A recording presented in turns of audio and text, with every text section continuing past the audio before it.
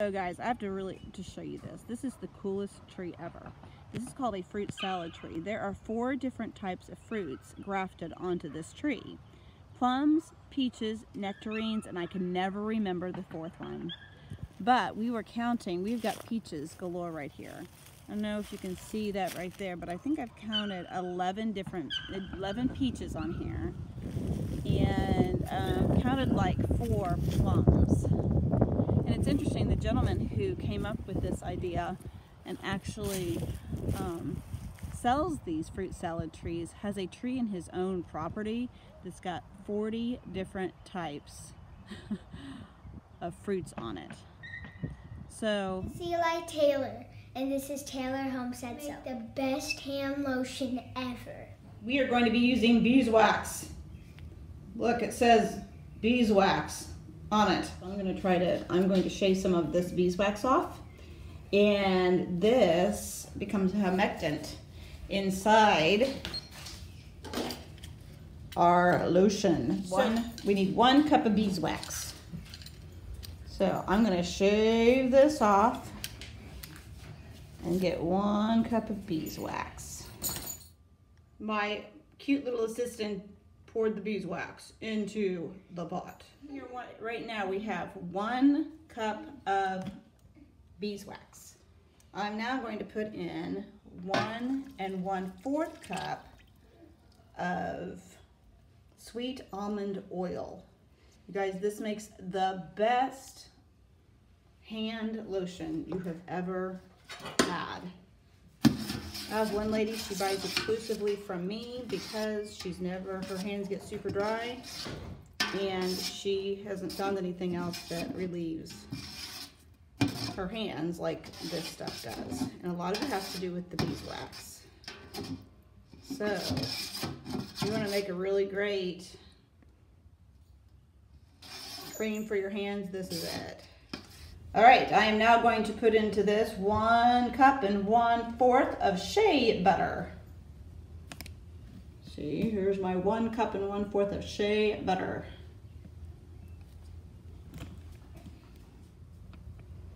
One cup 1/4, and it's all just melting down.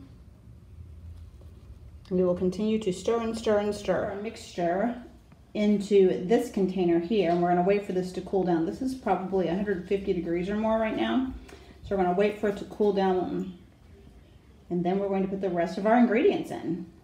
All right, so now that everything has been melted together, I've got to mix this up, and look at this. This is pretty hard right now, but I still have to add the cornstarch and the aloe vera juice to it.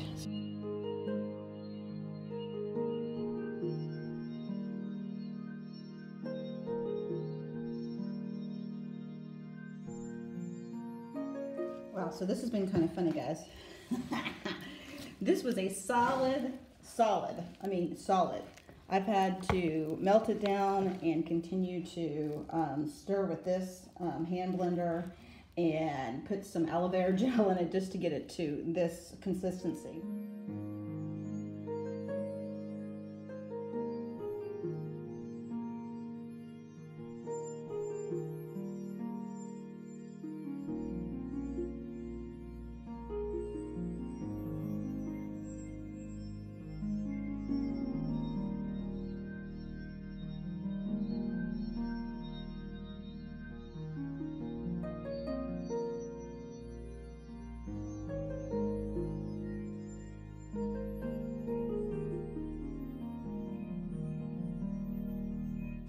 Ylang essential oil, here it is.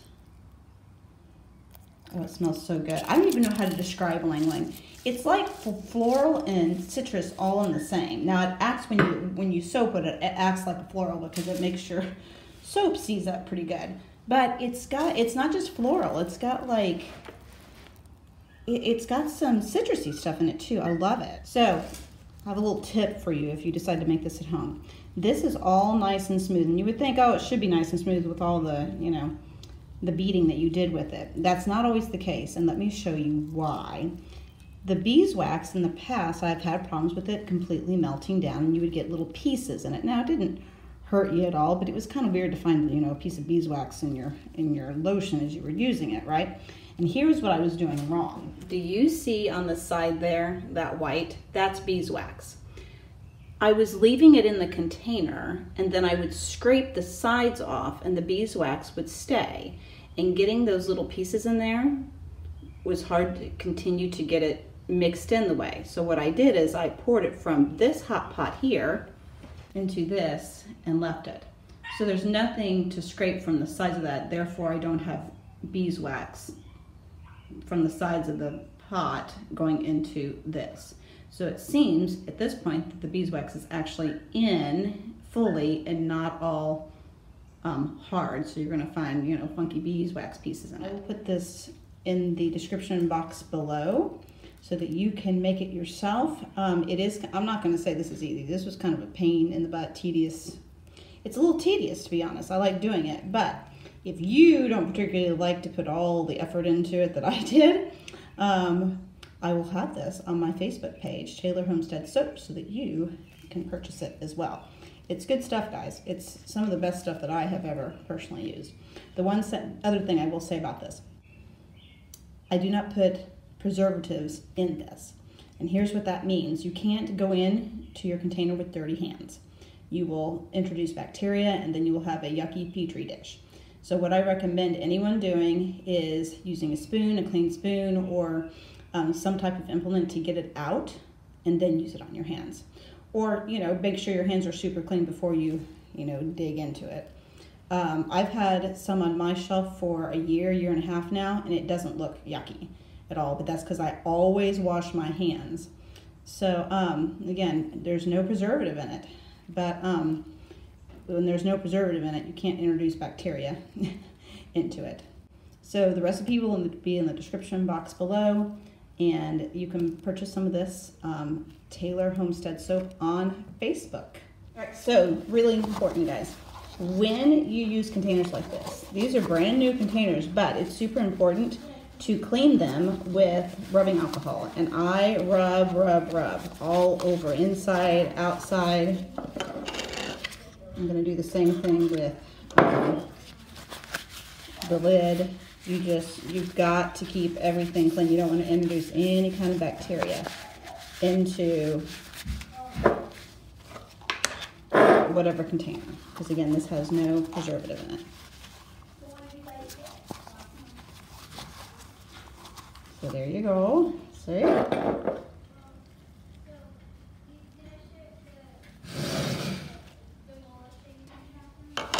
Look, I'm even going to do it with this. Here's my little spatula, and I'm going to spray it down like this with rubbing alcohol. And I'm even going to clean this with it.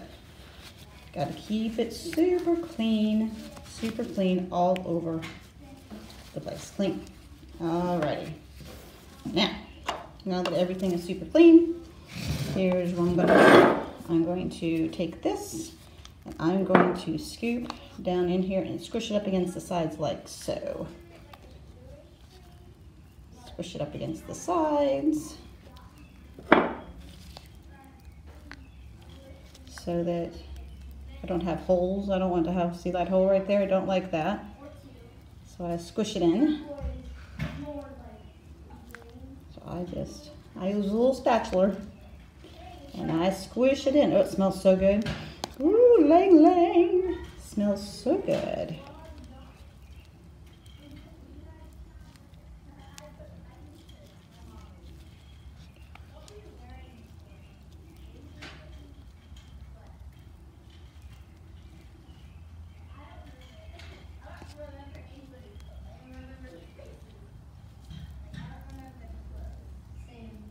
So then what I do is I'm going to spray this again with rubbing alcohol, and I'm just going to wipe down the sides of it with, okay, I'm going to run this down the sides of it, make sure it's extra clean. I'm going to rub the inside of this again, and then I'm going to put it on top. There it is, and then I will label it. Look at all of that, you guys. Look at how many I got out of that. Whoa. And they're full too. So we got 1, 2, 3, 4, 5, 6, 7, 8, 9, 10, 11. Look at that. I got an 11 out of that. Too cool. That was a lot.